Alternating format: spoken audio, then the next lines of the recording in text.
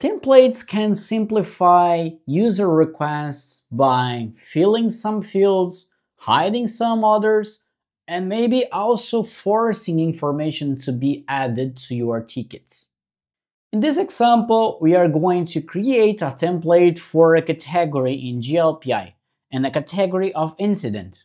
In drop-downs, we are typing ITIL categories and navigating into software malfunctioning, which is a category that we have created before, and we are inserting now a new template for it. On the field template for an incident, we are clicking on the plus sign right at it. Right here, we are creating a name for this template, which is going to be software malfunctioning.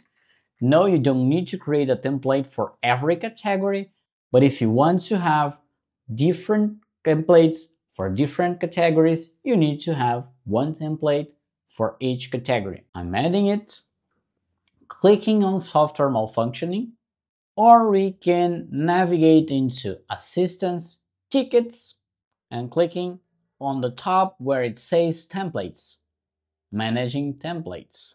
In software malfunctioning, which is the template that we have just created, we can have mandatory fields, predefined fields, hidden fields, and here we can preview the standard interface and the simplified interface, as well as where we can see all the categories related to this template.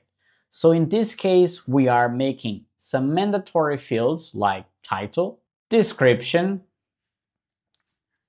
We are going to predefine some fields to say, look, I need to know the name. So name of the software. And I'm hiding some fields like the watcher and watcher group. So in this standard interface, I'll see that I already have a description and this red icon that says that it is mandatory and also the title is mandatory. I could for sure change some of these fields, like let's say predefined fields has the impact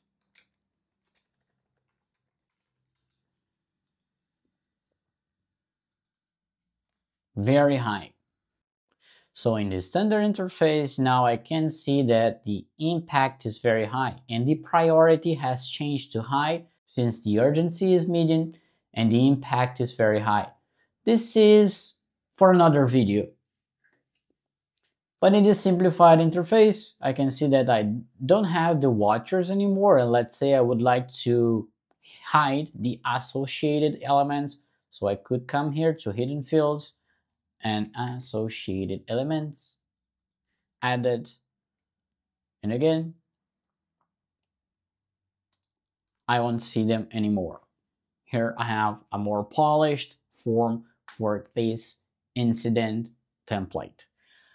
The last but not least action is going to be add this template to a category. So in this software malfunctioning, I'll add the template for incident to be software malfunctioning.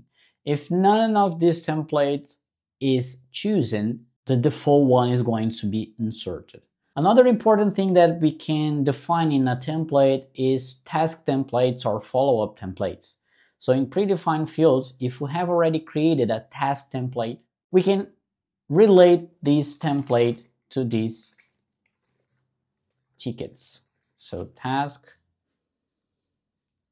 I'll use the check software template and add it to my template of a ticket.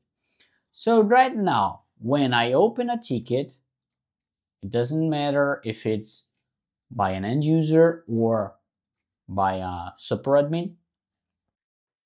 I'll create it as an incident, software malfunctioning. I'm going to have some fields predefined. There they are. And install GLPI, name of the software, GLPI.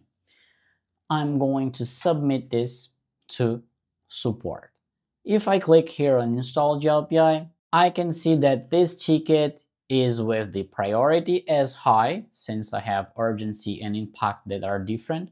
I have a task already created, and then the tech group can work on this ticket. Templates are especially useful for every kind of ITIL object for assistance, like changes, problems, requests, and incidents.